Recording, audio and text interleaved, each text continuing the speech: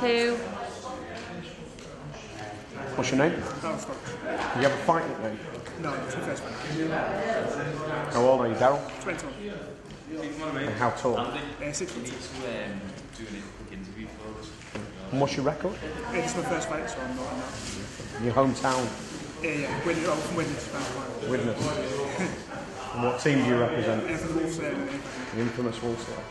So how have you been preparing for this fight? I've been doing a lot of training, a lot of sparring, so Yeah.